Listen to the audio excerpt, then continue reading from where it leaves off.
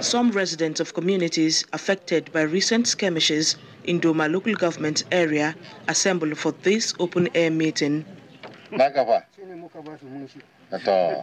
The Deputy Governor, Mr. Emmanuel Akabi, who leads the government delegation, is the moderator.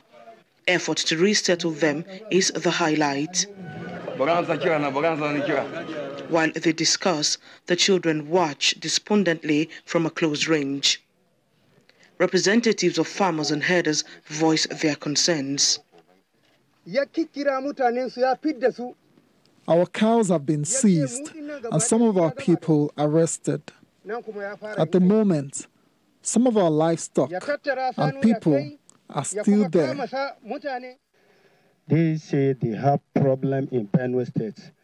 So we are not in Benue State, we are in Nasarawa State. What is the reason of them entering and killing us, burning our houses? Mr. Akabi reiterates the importance of peace to both parties. We as a people must agree within ourselves that we want to live together. If we bring peace, if we bring all the security men in the world, and we do not agree to live together, it's an exercise in futility.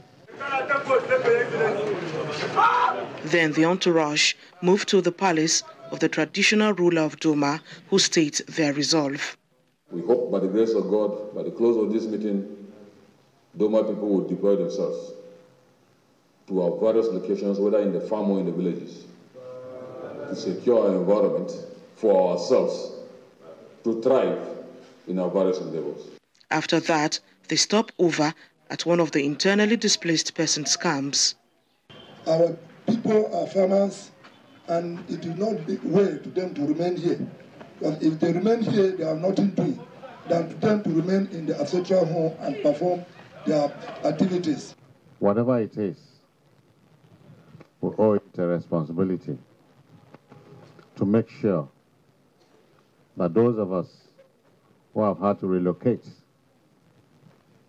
from our homes go back to our homes as soon as possible.